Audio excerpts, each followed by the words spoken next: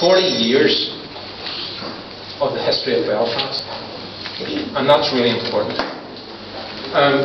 And the pictures do, one picture does tell 1,000 words, and we shouldn't underestimate what's been achieved here.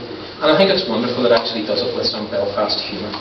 I think it's entirely appropriate, when we've got Belfast Mastermind up there, and Belfast Props and all of this. It's just absolutely fantastic.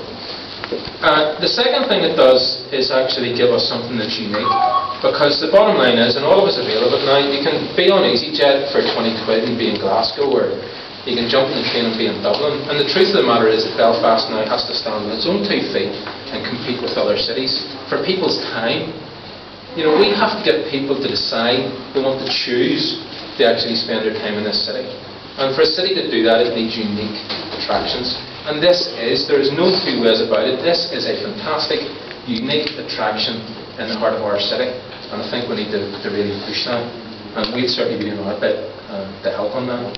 And the third thing, and then I'll shut up, is for both Belfast folk and for visitors, people can come in here and in the picture capture a piece of Belfast in a moment. And that's your words, Gary, isn't it? It sounded quite poetic. So nothing but it does, you can catch that Belfast in a moment, and hopefully buy it, folks. Hope you brought your wallets.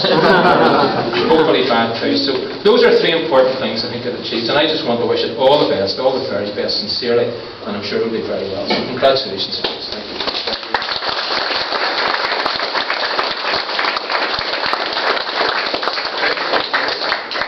Thanks very much again for coming, and enjoy yourselves. Okay, thanks.